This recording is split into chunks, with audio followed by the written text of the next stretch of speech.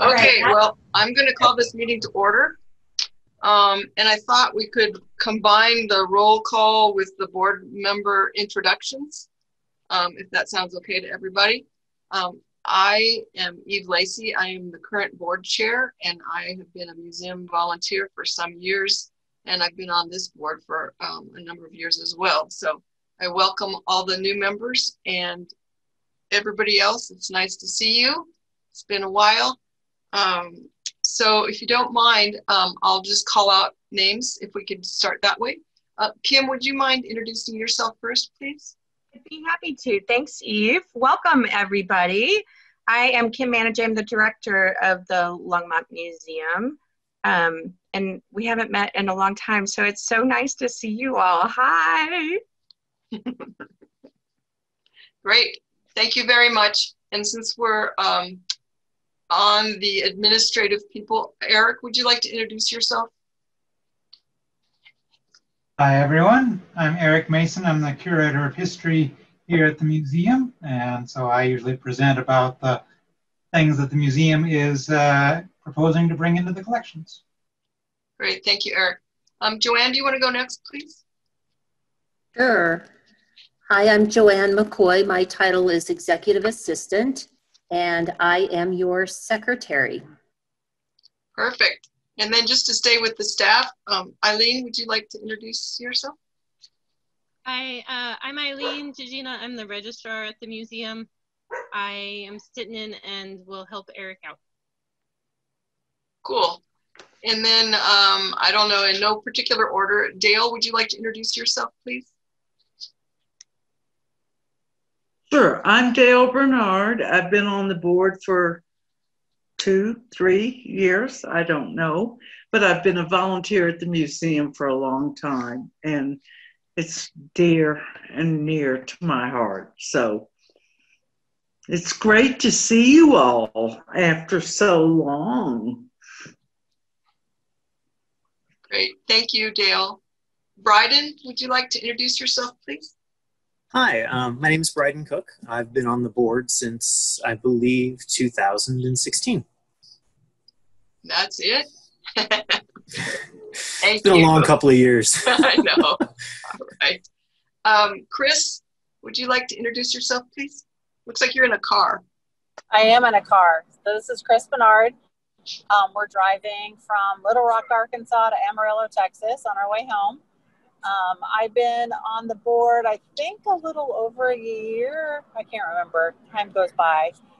Prior to that, I was on the Art and Public Places Commission for about 10 years. Great. Thank you very much. Ria? Ria, would you unmute yourself? Yeah, great. Thanks. Hi, Ria Moriarty. I've been on the board for about a year. Great. Well, thank you. Thank and you. Then we have 2 new members with us today. Megan, would you like to start? Oh, sorry. That's okay. I'm Megan Arnold. I'm new. As mentioned, I'm excited to be here and be part of the Museum Advisory Board. This is Mia. She's 3 weeks old. Oh my God. So we're going to be feeding and diaper changing every so often, but it's great to meet you all. Oh, great. Thank you so much. And Thomas, last but not least. Oh, you need to unmute yourself. Oh, you're right. I did. There you go. Yeah, I'm Tom Kurtz. I'm a new appointee to the board. I've been in Longmont a little over 4 years. And I'm looking forward to working with all of you. Great. Well, thank you so much for joining us. And then I guess Susie Hidalgo Faring, our city council liaison, she's either going to be late or not with us today. Is that true? That's what I heard earlier. That's correct. She had a conflict today. Okay. So she might pop in at the end of our meeting. We don't know. Okay. Well, that's great. And thank you very much. And now I guess we'll get on with the start of everything. Everybody has a board packet, I'm assuming, to look at. And so the next thing I think on the list is for an election of officers. And I guess my question is, the nominations are now in order for the office of chairman. Do we have any nominations for chairman? I would like, Dale, I would like to nominate Eve Lacey as chair of the board. Thank you. Are there any other nominations? Okay, Eve Lacey has been nominated. So what we'll do now is vote. So all in favor of electing Eve Lacey as the chairman, please say aye and wave your hand. Can we maybe get a second on that nomination first? I second. This is Chris. I second. Depending on which Robert's rules you read, you don't have to have a second. But we can just We'll be doubly set, right? Yes, good to go. Like there's such a big competition for this particular position. Okay, all in favor of electing Eve Lacey as chairman, please say aye and wave your hand. Aye. Aye. Aye. Aye. Okay, are there any opposed? Chris, you have to put your hand down unless you're opposed. Oh, sorry, yes. I mean, if you're opposed, it's okay. No, I was waiting for my name to be called. All right, so because it was unanimous, Eve Lacey is elected chairman. So now I would like to take nominations for vice chairman. Do we have a nomination for vice chair? Dale, I would like to nominate Bryden Cook as vice chair. And I will second that. Are there any other nominations? Okay. So we're going to vote. So all in favor of electing Bryden Cook as the vice chair, please wave and say aye. Aye. Aye. Aye. Oh, thank you very much. Opposed? Anyone opposed? Okay. So at this point, Bryden Cook has been elected as the vice chair, which is yay. So that's great. Thanks, Bryden. Thank you very much. And then our secretary is Joanne, per our bylaws. She is the staff member who's the secretary. So thank you very much, Joanne, for doing that. If she's ever gone, we have to find someone else to take the minutes. So got to be as nice as possible to Joanne. Okay, do we have any public to be heard? I'm not aware of that. Joanne, have you heard anything about any public? Hang on, let me check my email quick like and just make sure that no one emailed in.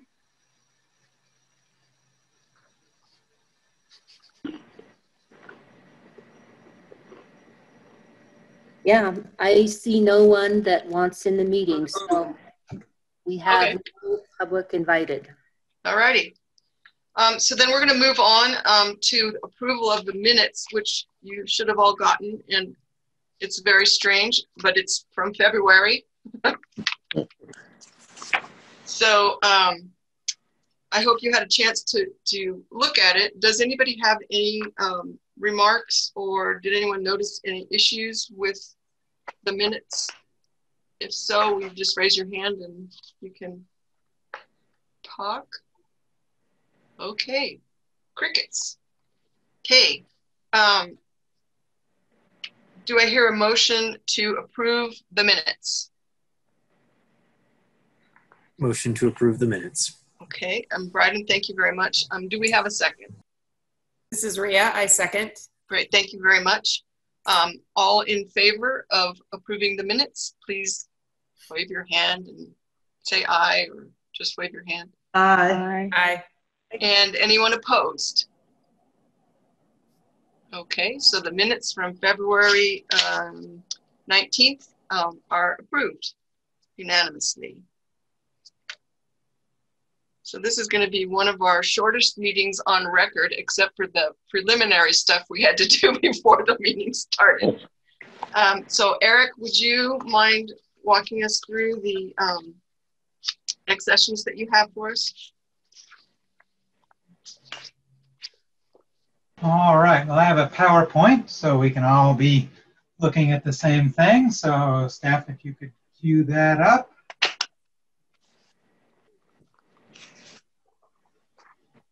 We're getting it up, guys.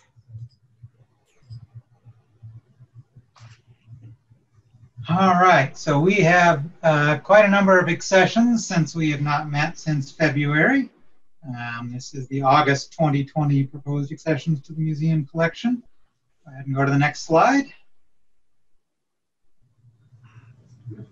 So the first item on the list is nameplates from the old city council chambers. So I don't know if all the board is aware that city council chambers underwent a major remodeling over the past few months, and we wanted to preserve a little bit from that. So decided these were pretty easy to store and kind of represented a little bit about what the old city council chambers looked like.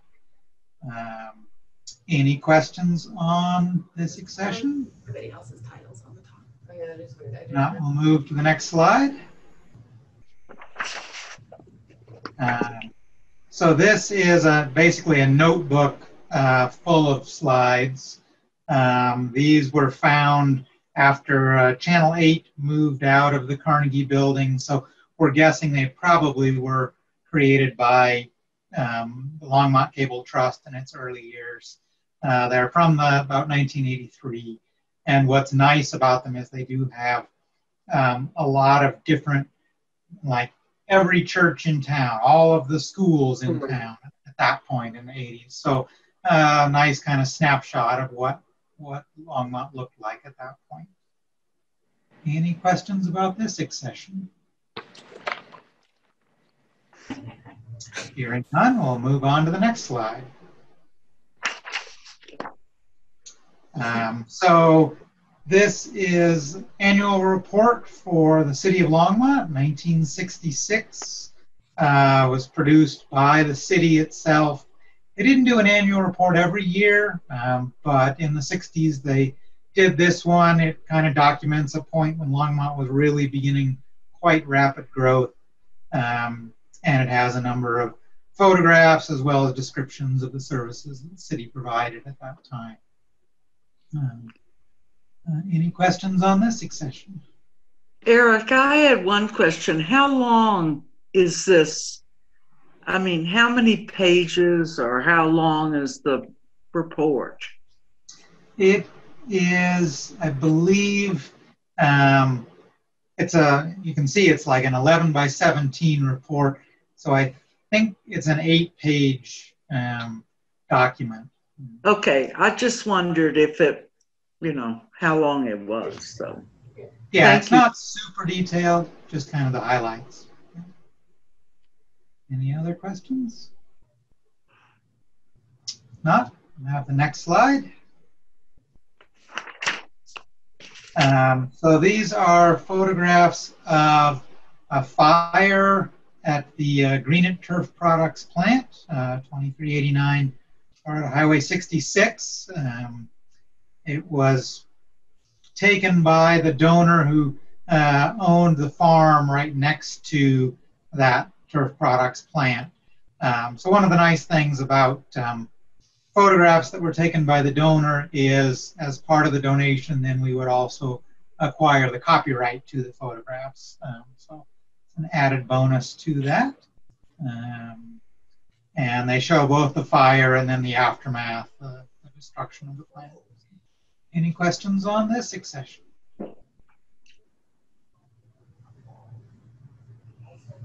right, we'll have the next slide then.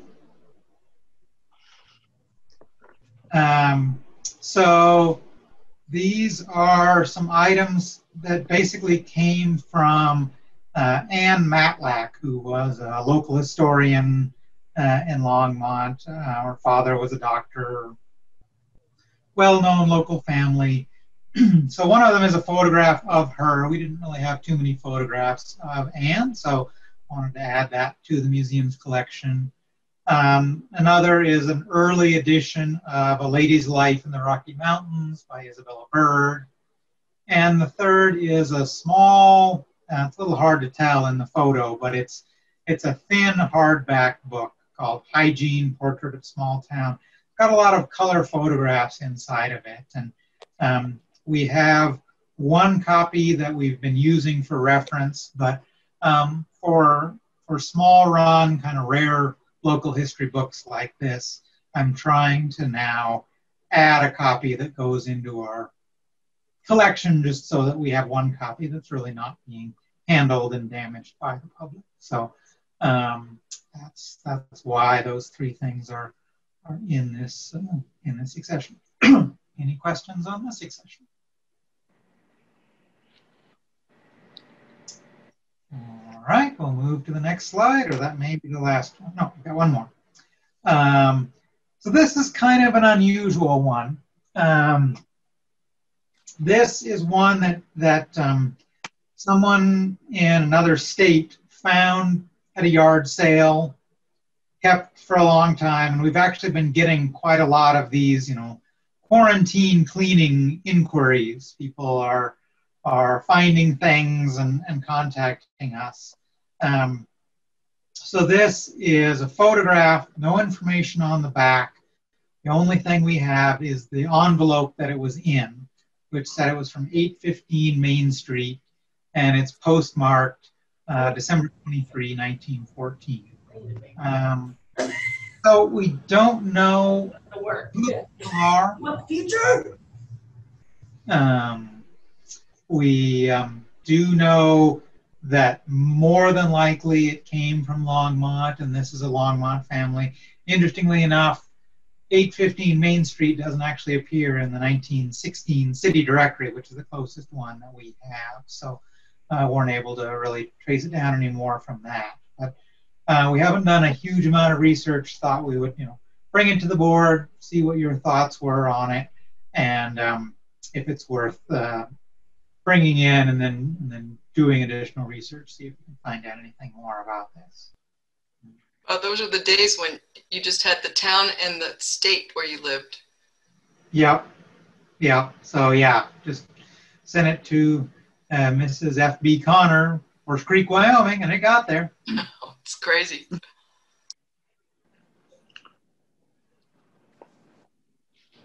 Any other questions on this this succession? All right, if not, I believe that's the last one. We'll double check. I forget one. Oh, yes. There's one more. One more. All right. Sorry, I don't have the paper in front of me. So the Bill and Lila Stewart family, if the board is not aware, they are the family that funded the Stewart Auditorium in large part, as well as a significant donation to the original construction of the current museum. And when Lila Stewart passed away a few years ago, the contents of her house were basically available for family members to take. And once the family had kind of gone through things, they said, well, these are things that we do not want. And so they offered them to the museum. So we have basically Bill and Lila's what appear to be probably wedding photos. We have a photograph of Lila in kind of an old-time costume. There are two others of them, one at the Stanley Hotel and one that was at a wedding anniversary. It's a little hard to see. It's the one on the far right. It is signed by a lot of their friends on the mat. And then one other of just Lila by herself, a color photo, and then one of their daughter, large color photograph of their daughter, who passed away some years before either Bill or Lila did. So our plan with these is we would not leave them framed. we would take them out of the frames, other than probably the one that has the map on it. We might leave that one framed, but all the rest we would take out so they're a little easier to store and store them in platforms. That is the thinking on that. Any questions on that one? Okay, well, if nobody has any questions for Eric, then I would love to have a motion to accept all of these accessions. If someone would like to make that. I move. Chris moves. Do we have a second? This is Rhea. I'll second. Thank you, Rhea. Let's vote. All in favor, please say aye and wave your hand. Aye. Aye. Aye.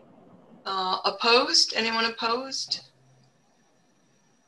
Okay, so there unanimous approval of the accessions as presented. Thank you. Thanks, Eric. So I don't know what we should do next except for listen to Kim tell us all of the things that have been happening since March. What is it? What did we decide? March 15th or 14th? Yeah, something or like that. Yeah. Yeah, it's it feels like a lifetime and yesterday, right? Right. And so, you know, the thing that has happened, and we're all very grateful, is that the city has continued to pay staff through all of this. And so even our front desk staff, whose job is really dependent on having visitors in the building, we've been able to find other projects for them to work on. And so even though our doors were closed, we were all still very, very busy behind the scenes.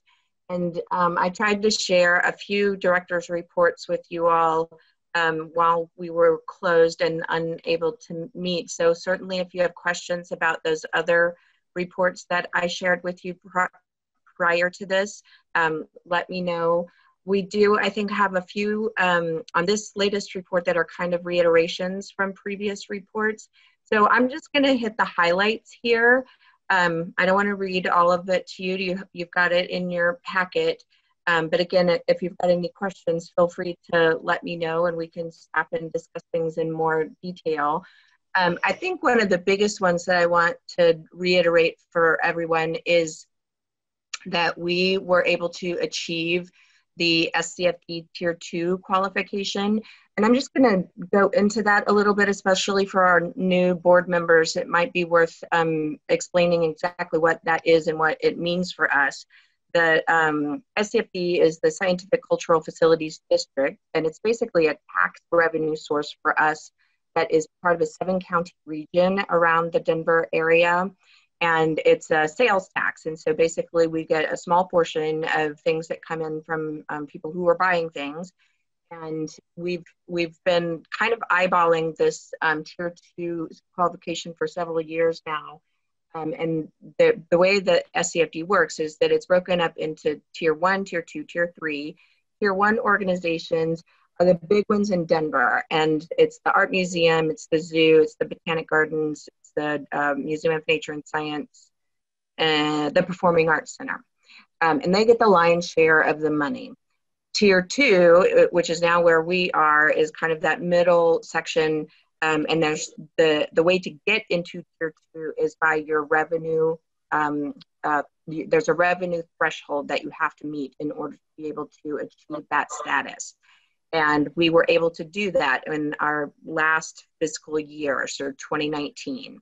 And so prior to that, we were in Tier 3. And Tier 3, as a Tier 3 organization, we were getting, you know, $25,000 a year. I think we got up to about 30 at some point. It fluctuated a lot, but it was never a huge amount of money. We were thankful for it, but it was never a huge amount of money. So this bump into Tier 2 is going to take us from about $20,000. We got $23,000 last year to $125,000. So a significant bump in revenue that we are going to get as a result of achieving this Tier 2 status. that $125,000 is actually an estimate that is based on the projections. I actually think that we're going to see more than that. What the board did is that they actually took their revenue projections and scaled them back 30%. And that's what we see with that $125,000. What they're actually seeing is more like 8% of a reduction as a result of the coronavirus. And so I think that in reality, we're going to see even more than $125,000. And that's going to start, we're going to start seeing those distributions in September. So that's a really big deal. The other thing that is happening with SCFD, because all of these tier 2 organizations have been really hit hard by the coronavirus, and they've been, kind of appealing to the SCFD board to say, how in the world are we going to meet this threshold again? And the board has been trying to be very responsive to this, because the reality is that if tier 2 organizations are not able to hit that threshold, then it means that they drop down back into the tier 3 organizations, which would really decimate tier 3. So as a result of it, what they have ended up doing, and we are gonna, the 27th of August, this will become official because the board will vote on it. What they have proposed is that they will maintain all of the financial information for the 2021 budget based on 2020. For us, that means that we will use the completed fiscal 2019 year. And so we'll basically resubmit exactly the way that we submitted this year. And the threshold will also be frozen to what it was this year. And so that means we're safe for next year. We've already done it. We've already met the threshold. And so we've automatically now met the threshold for next year. They're going to revisit this, and things may change further into the future. But for this year and then for next year, we are safe and we are in tier 2. So that's really, really good news. So I just wanted to, if you guys have any questions about that, that's probably our really biggest thing that's been going on kind of behind the scenes. So feel free to ask questions if you guys have any. Like I said, this is something that we've been really keeping our eyes on for years now, and we feel really quite excited that we were able to meet that threshold. And it's such a weird time for it to have happened because we're now in this strange coronavirus world. Okay. Yeah, I don't really have a question, but I just wanted to say that that's great. That was my question, whether or not we were going to qualify next year. So it's great to know that they're going to go ahead and freeze that status. Yeah, it's not official. They will get it approved at their next board meeting, which is on the 27th of August. But I can't foresee that there would be any reason it wouldn't happen. They have gone to lengths to basically vet this through all the legal channels that they need to make sure, because the challenge with this is that they need to make sure that they're being equitable, because there have been some organizations that have been able to stay open. There have been some organizations who had some sense of normalcy. We, for instance, have been able to have all of our employees paid, and that's not true for a lot of people. And so they wanted to approach this in a way that would be the most equitable, because there's a fear that people would sue as a result of it. And so I think that this really was the solution that ended up being the best for everybody. And of course, it's, phew, for us, we feel like we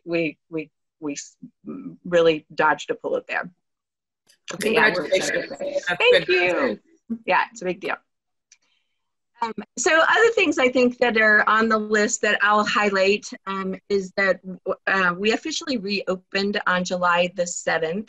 I don't know if anybody has had a chance to be at the museum to be open. We do have a lot of things in place to make sure that people are safe, and extra cleaning protocols and mask wearing and that sort of thing. We have tons of signs, and we kind of hate it, but in order to be able to make sure that we're communicating well with folks, There's a lot of signage to draw people into the museum in the appropriate ways. We have limits on the number of people who can be in the museum. I'll let you guys know we're not seeing tons of people come in at this point, but we're also not terribly upset by that. The reality is that any money that we can make at this point is gravy for us, because like I said, we're already paying people, and so we're not losing money by being open. And so we're feeling very glad that we're able to serve the people that we are being able to serve. We also had a great summer camp program this year, which basically was all online. And so we were able to bring in a little bit of revenue that way as well. If you jump down, if you're following the report under education, we served 150 individual campers, and some of those were enrolled in multiple camps. We also, through our Dodge Family Fund, were able to support scholarships for some of those campers. Well, let's see, what else do I want to draw out here? Yeah. Just a quick question. Sure, Eve. How does that 150 campers compare to previous seasons? Do you know? You know, I don't know off the top of my head. I've asked Anne to put a report together so that I can look at those numbers better. We saw a drastic decrease. I mean, there are a lot of kids and parents that, you know, by the time our summer camp started, there was a lot of online fatigue. You know, schools had already shut down. They had already taken a lot of things online. We definitely saw the effects of a lot of online learning fatigue. It did pick up a little bit as we got into the season. And so I think the first camps were the ones that were impacted the most. And then of course, a lot of families were just not interested in doing online things. It was summer, they wanted their kids to get out of the house. They would, you know, so we did definitely see an impact, but I don't know those numbers specifically. I can certainly try to get them in a report for the next board meeting that we have. I was just curious. That it doesn't matter that much. I just was curious how many. Yeah. How big a reduction where there was. Yeah, we can look at that. Let's see what else. I think another thing, and we've talked about this various times, but Eric has finished up his book, and so he's putting the finishing touches on the Longmont, the first 150 years. We should see, Eric, remind me, I think that the shipments are going to be coming in November. Is that right? It's November, yeah. So we're super, super excited about that. The Longmont 150 exhibit is going to be launched next summer. And so this is going to be part of that kind of package of things that we're going to be doing to celebrate Longmont's 150th anniversary.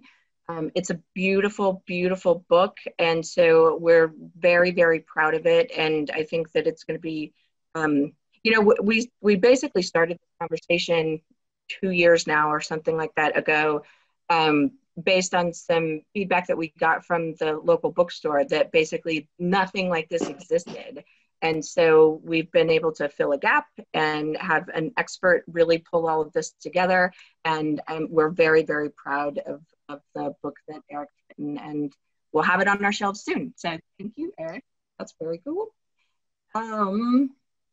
Let's we do have tons of fall programming that we're working on, and a lot of it is detailed there. Like I said, I'm not going to read all of this, but what I really want to say is that our staff has been remarkably creative and resourceful and talented, and the programs that they've pulled together for the fall and for the summer, I think are something to be really proud of. We are taking most of our fall program online. We just don't feel comfortable with the way that things are looking in terms of the virus. And so we're with caution, we're bringing most of those programs online. We do have some walking tours that we're doing that are very small. And so we're able to control numbers of people that way. But I think this is the most creative lineup that we've done since I've been at the museum for 3 years. And so again, you know, silver linings that are happening as a result of being closed and being able to kind of focus on some things. And so very, very cool programs that we're looking forward to in the fall.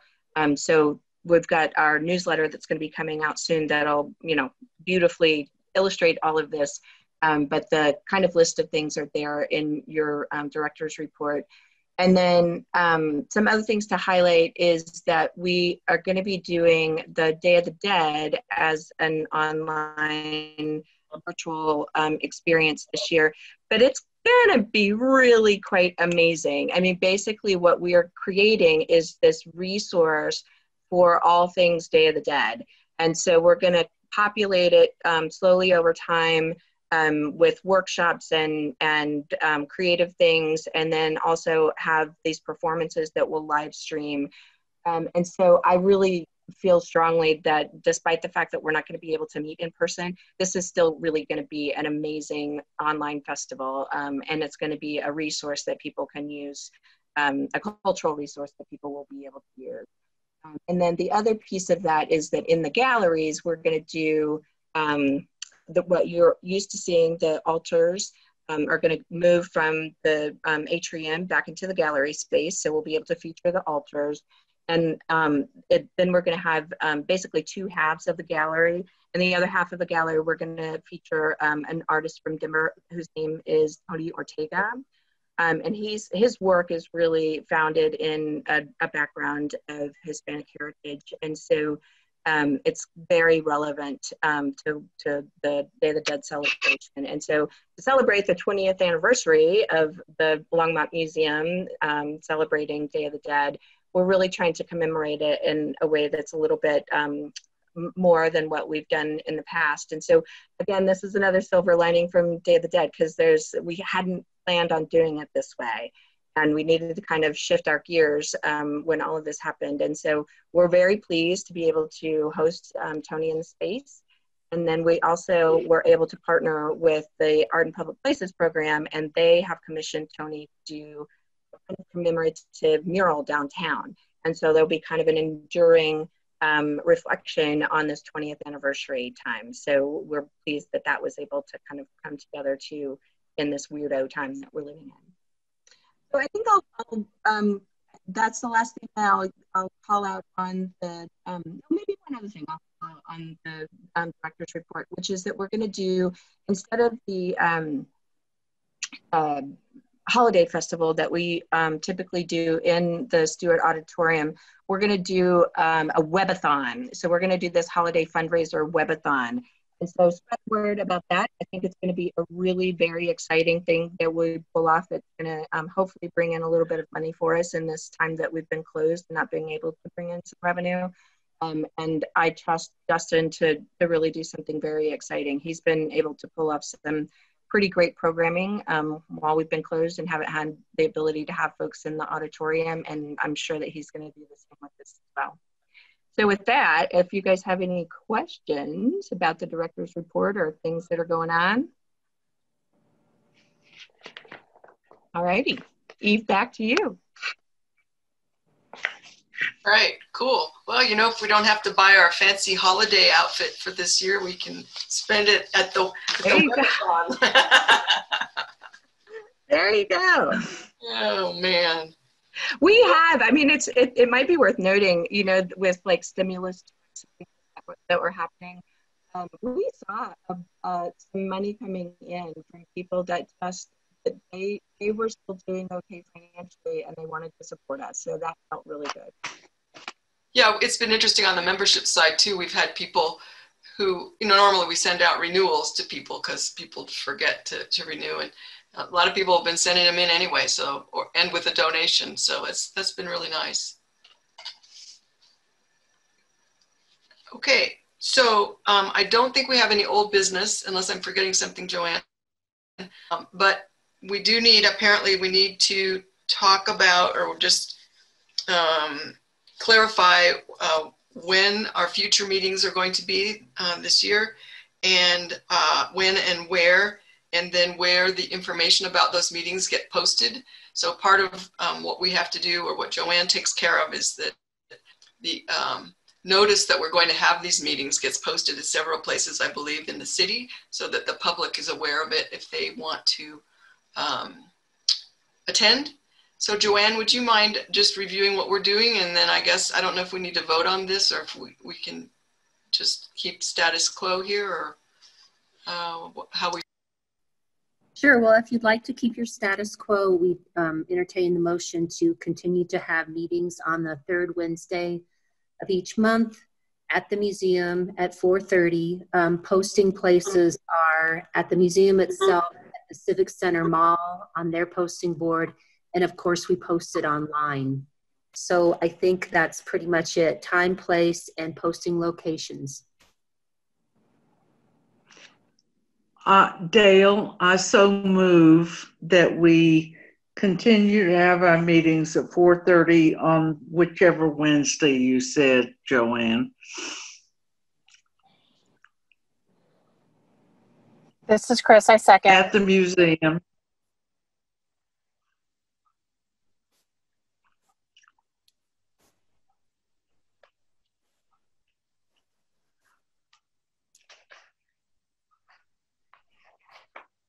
I think you have to unmute. Sorry, remedial here. All in favor of keeping the meeting at the same time in the same place and the same day of the month, please say aye and wave your hand. Aye. Anybody Aye. opposed? Okay, so we'll go ahead and continue the same time, and then I don't know if we need a separate motion, Joanne, for the posting locations, or do you want to just go ahead and include that in? I can lump all that in with one motion. Okay. All right, thank you. So does anyone have comments of any type that they would like to make now that we're almost at the end of the meeting? No comments? Well, my only comments are that I hope that we'll get to the point where we'll be able to have these meetings in person, even if we have to do it in one of the larger classrooms or something at the museum so we can have some social distancing. But it's been great to see everybody. And thank you so much for the 2 new members for joining us. We're really looking forward to having your input. It's always good to get another point of view. And then next time, I think Eileen should have her baby with her too, so we can see the 2 babies. I know that's not very professional. Okay, if there aren't any comments, oh, go ahead. Oh no, just laughing. Okay. If there's nothing else, then I guess we will adjourn this meeting. By my clock, it's 5:14. So thank you all. Thanks, Eve. And have a nice evening. You too. Thank you. Have a good Bye, trip. everybody. Thank you, Steph. Bye, everyone. Thanks. Nicole. Thank you so much. Thanks, Thank Steph and you. Nicole. Good to see everybody. You too. Bye, everyone. Thank you, everybody. Bye. Bye.